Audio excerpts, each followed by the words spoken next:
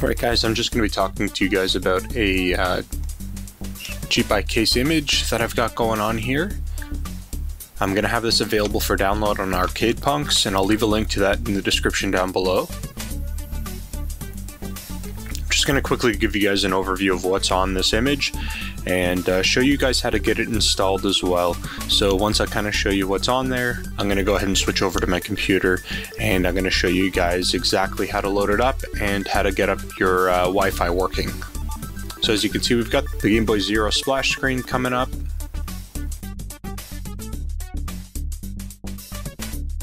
I've decided to build this with RetroPie 4.3 just because it loads a lot faster when you're on the Raspberry Pi Zero or Zero W.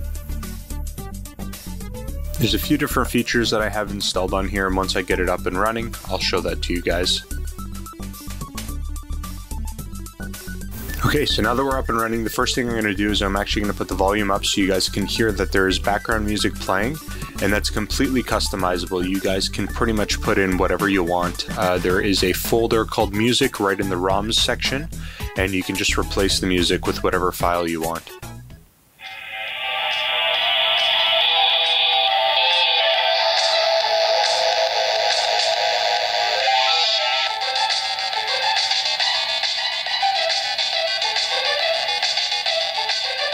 Okay, and I'm going to put that back down, and we're just going to go through all the different ROMs that are available on here. So we've got the Atari 2600 with 636 games, we've got the Atari 7800 with 65 games, we've got the Atari Lynx with 82 games, we've got the Nintendo Disk System with 78 games, then we start getting into some of the handhelds with Game Gear, 282 games, Game Boy, which is going to have 599 games,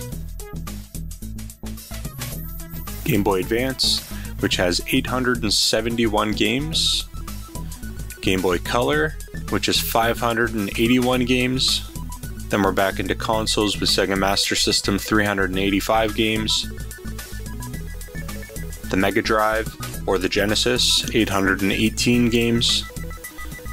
We've got Neo Geo running on this thing with 137 games. Then we've got our NES Classics, 1081 games. We've got TurboGrafx or PC Engine, which is going to be 327 games. Our RetroPie settings, the Sega SG-1000 with 88 games, and then finally our Super Nintendo running 981 games. So that is all loaded up on here, ready for you guys to go.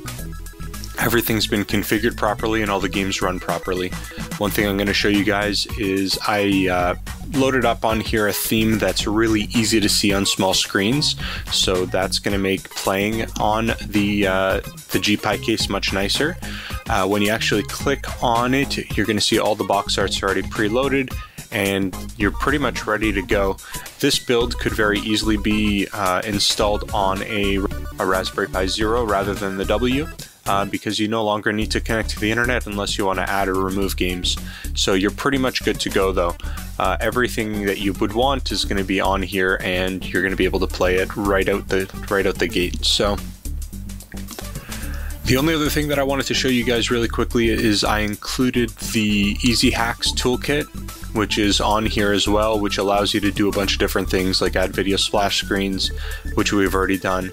You can flip the Sega Genesis and the PC graphics, so that's an option if you want to do that.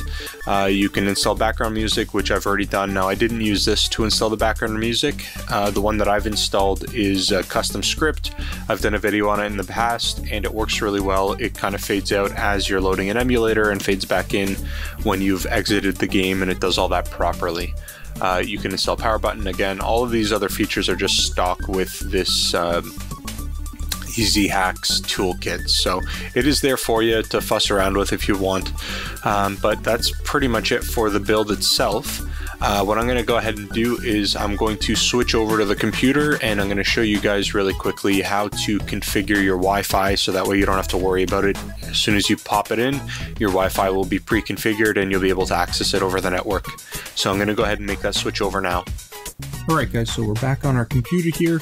I just want to say that this build is going to give you pretty much everything that you need to get running on your GPie case. You don't need to install the on-off power buttons script, you don't need to load up any games, you don't need to do anything, everything's ready to go. You don't need to configure your keyboard, it's all pretty much done and ready to go. You load the image, pop the SD card into your Pi Zero, pop it into your GPie case, turn it on, and you're ready to start playing. So essentially, it's really simple. All we need to do is get our image, and I've already got my image here. Let me just find it. So I've got my image right here, the Restalgia GPie shrunk, and then you're just going to use a software like Etcher or Win32 Disk Imager, and you're going to write that image to a 32 gig SD card. The image has been pre-shrunk, so that's really handy. It will fit on any 32 gig SD card.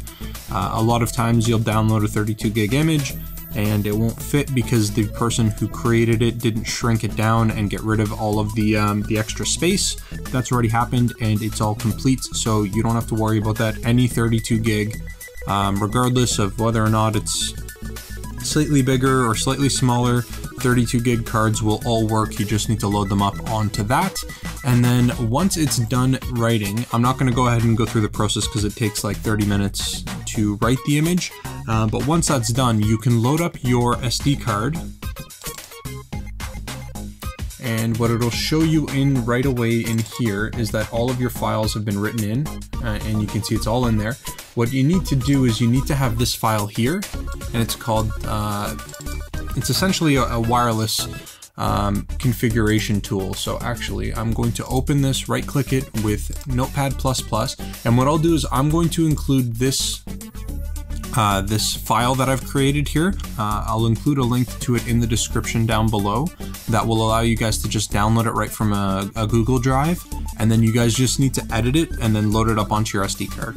So you'll download this file here from the link below, and then you're going to open it in Notepad++, and then right here I've written in here your SSID, which is the name of your network. So if the name of your network is network 123, you're just going to type it in exactly how it is actually spelt, and then below here where it's PSK, and I put your SSID password here, you just have to remove that, and within the quotations you're going to put in the password for your network. And it is case sensitive, everything has to be exactly the way it's supposed to be. And then depending on your location, so country equals US, so that's USA and Canada. If you're in the UK, you're going to put UK. If you're in China, you're going to put CN, things like that. But you're pretty much good to go the way it is. Then what you're going to do is you're just going to click File and you're going to save it. Obviously, I didn't change anything, so it won't allow me to save it. Once it's saved, you can close it. Then you can open up your SD card, and then you just click here and you drag it onto your SD card. And then that's it. You eject your SD card, pop it into your Raspberry Pi, and turn it on. And you're going to be pre-configured with your power button, with your button mapping. All the games and everything is going to be set up there. You've got your background music, and your Wi-Fi is going to be working. So that's pretty much it for this video, guys. I hope you guys really enjoy the image. If you give it a shot, let me know in the comment section what you like about it, what you don't like about it. I'd love to hear from you guys. But other than that, subscribe to the channel, give the video a thumbs up, and I'll talk to you guys again real soon.